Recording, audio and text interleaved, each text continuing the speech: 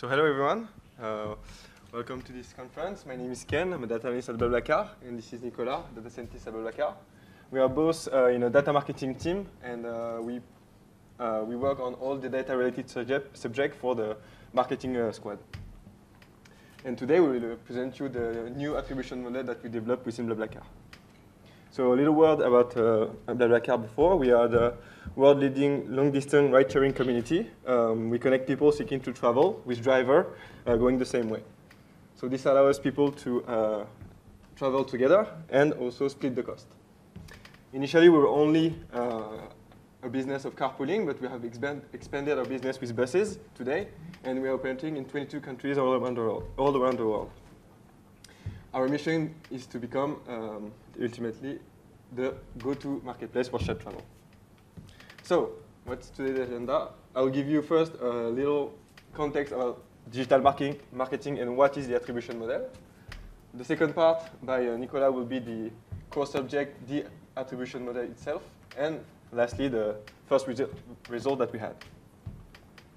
So, today in marketing, our marketing stakeholders are investing a lot of money online, but there are a few steps before a conversion. We are investing so that people use our services, and we can split that in 4 steps. The first one is awareness, so we are investing money so that people know our services, that is available using display ads or YouTube ads, display being banners on websites. The second step, once they're aware of our service, it will be interest. So people may be seeking to travel from London to Manchester. And now we want to show them that we exist and that our services is available. So paid search ads in Google, Yahoo, or Bing could be used. And lastly, the consideration. So people has already searched a trip in BlaBlaCar, but has not converted yet. And the last step is the action, so the booking in our case. So this is what we call a funnel, the high funnel being the first steps, and the last step is the low funnel. And the attribution model is actually the way to measure the efficiency of each ad, each type of campaign that we have. So the attribution model finally allows us to understand each channel's profitability and therefore create a custom strategies for each channel. Our previous method, before we implement the new one, was the last click 30-day attribution model. And let's see what it does, what it did. So let's take a concrete example with someone who clicks on a display ad, so a banner on a website on day -29. 2 weeks later, he goes on Facebook and clicks on another ad. And then in day -5, he does a research, carpooling London, Manchester on Google, and then comes to BlaBlaCar, and today does a booking of 3 carpool teams. So the last click attribution model, 30 days. So 30 days because we look at all the clicks 30 days up to 30 days before. The last click model will attribute the whole conversion. Here, let's say a revenue of 50 euros to Google. And we will know today with the previous model that Google generated 50 euros and 0 for Facebook and 0 for display. And as you can imagine, this is not optimal at all because the low funnel channel will be overestimated and the high funnel channel will be difficult to measure its efficiency, and therefore the marketing stakeholders will adapt their strategy and not invest enough on those ads because of that.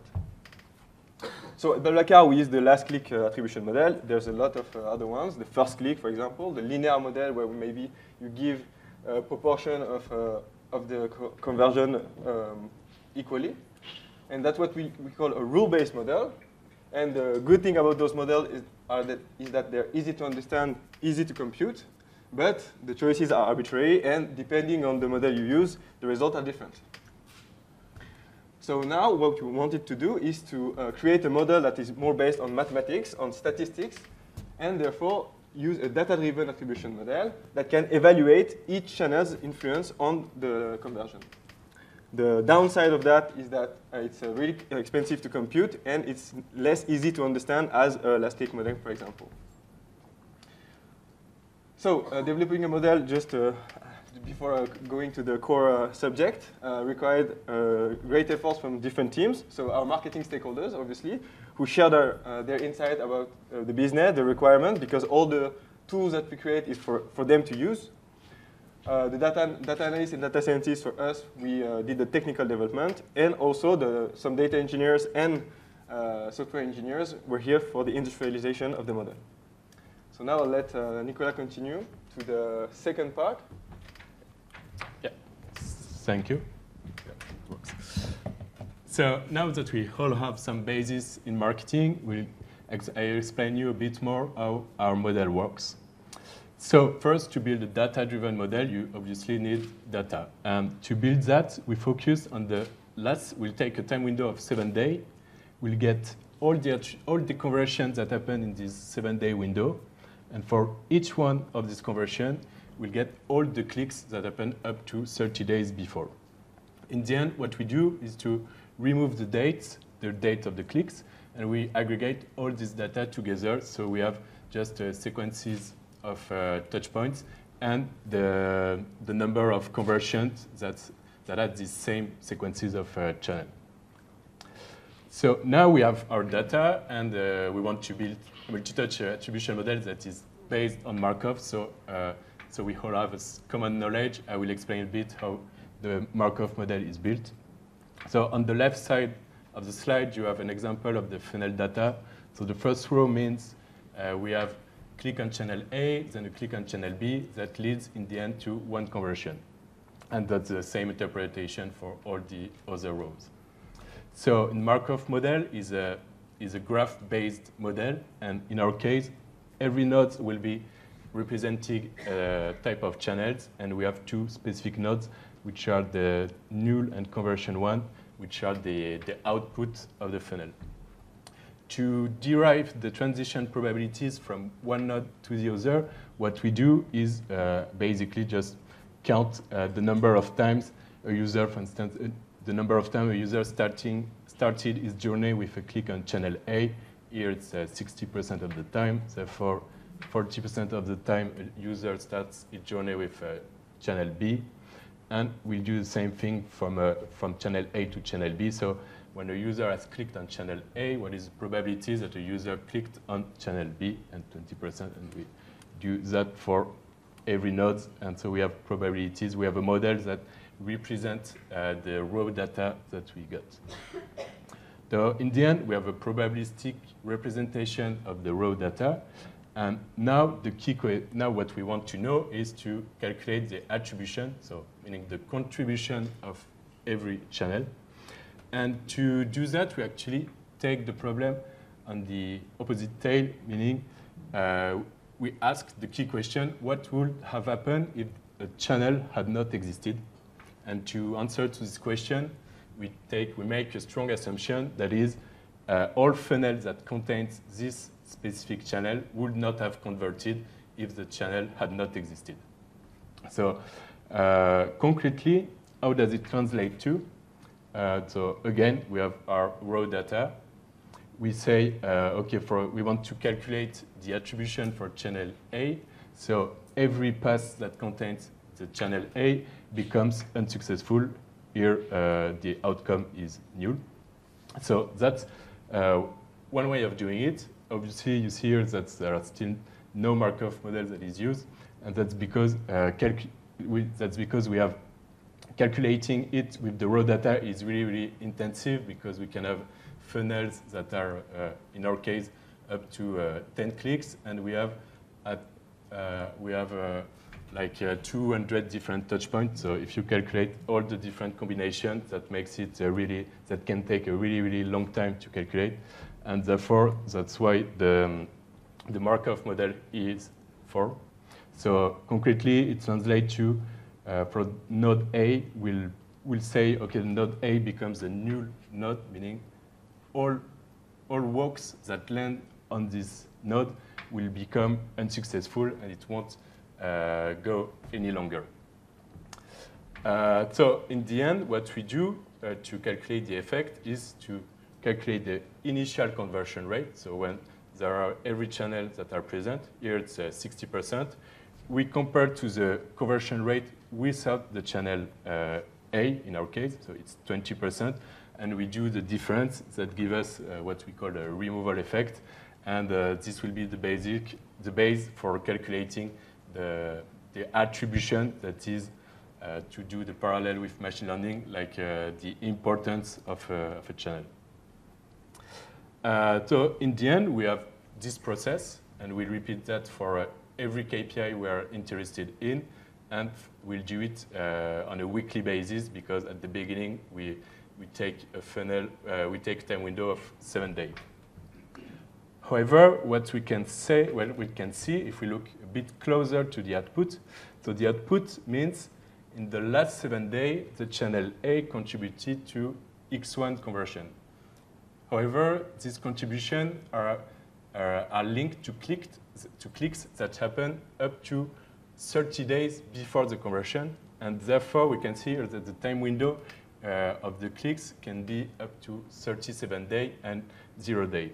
Therefore, the raw output as it is not usable by the marketing teams, because they want to know what the precise optimizations they make, such as budget changes or such as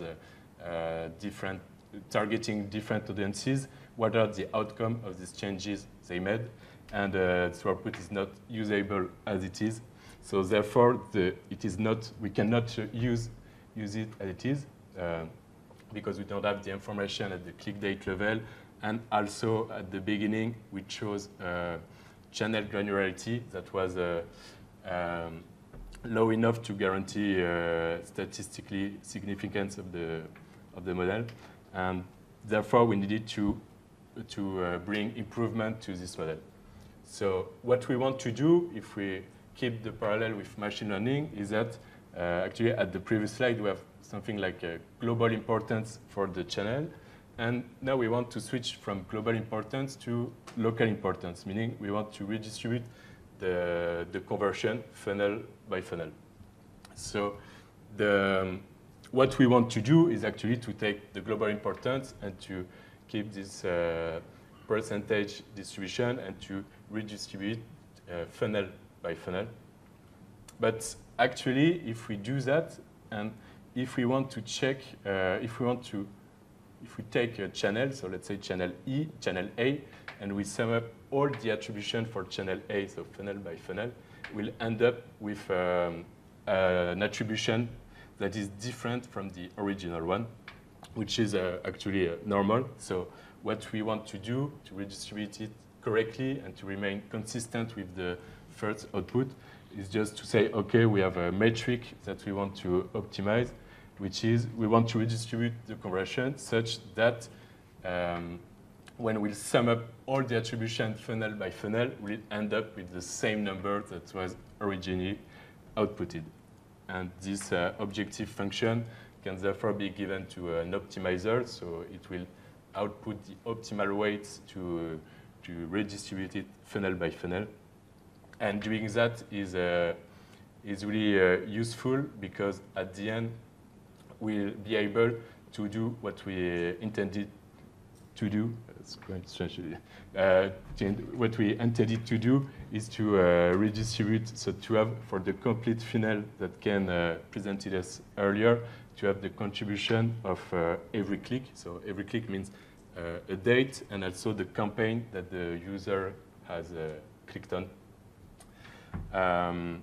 So yeah, the slide is quite big, so it should be 0.8, then 1.6, then 0.6. In the end, when we have that, the difficulty is to estimate what is the benefits of switching from a last click model to this kind of model. And that's what Ken will present us in the third part. Thank you. So before looking at some results that we have, we can do some sanity checks. So we have two models now, two outputs, one with the multi-touch attribution model, one with the last click model. And there's something that we can check, sanity check, is the overall volume of conversion. It's not because we changed the attribution model that we have suddenly more conversion for one model than the other one. So that's what we have on the upper side of this graph. In June 2022, we have almost the same volume of this selected KPI, let's say booking. And also through time, the number of conversions should not be very different. You can have some differences, obviously, but not that large. Those equality, if I may say, are for the globality, but the distribution across channel should be different, and that's what we want to to look at. So the marketing contribution has increased thanks to the new model. Why? There were some channels, so A, B, that Nicolas presented, where that are not considered as marketing, but where the last click model were giving a lot of conversion to them. But today, with the new attribution model, we were able to take some conversion to them and attribute it to channels that are marketing. So display, maybe YouTube, as we will see a bit later. And so there's two KPIs, for example, really important for us in BlaBlaCar is the generation of new driver, because we provide services, so we connect the drivers and passengers, so we need drivers. So we had 7% more drivers attributed to marketing channels, and 3% new booking attributed to marketing. This led directly to an overall marketing ROI increase by 6%. And this data is only for France from January to July 2022. But if you remember, in the first part, we said that the high funnel channels were maybe underestimated, and we were not investing enough on those channels. Let's see some of the performances that we have. So with the new model, so the Google Display Ad, which is a high funnel channel, the ROI increased by 13%, and another campaign type, which is the Google App campaign, we had an ROI increased by 10%. So, and obviously, we were able to measure that some low funnel channel ROI decreased. We have less conversion for them, and therefore, we had a better understanding of high funnel channels performances. And therefore, already, our marketing stakeholders were able to allocate the budget accordingly, and maybe spend more money on high funnel channels where we didn't used to do that, but now they're able to do it. So 3 takeaways. So first, the rule-based attribution model are built on a priori assumption, and therefore, depending on the model you use, you have different results. Whereas the multi-touch attribution model is based on mathematics and can evaluate the influence of each channel. And lastly, with this model in BlaBlaCar, we were able to measure that the high funnel channel ROI improved, and therefore we improved our spending allocations. So thank you very much.